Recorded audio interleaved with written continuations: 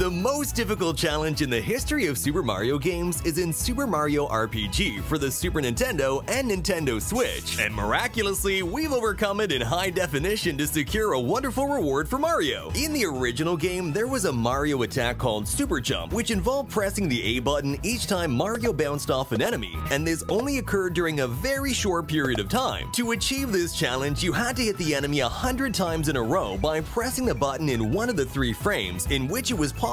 which only equates to a period of 50 milliseconds to press the button. On the Nintendo Switch, the period has been slightly extended to about 100 milliseconds, and by achieving the 100 jumps, and after the perfect appears, we will have earned your like, and you'll be able to talk to a monster in Monstro Town who will give you the Super Suit, which can only be obtained in this strange way and is the most powerful and balanced suit in the game.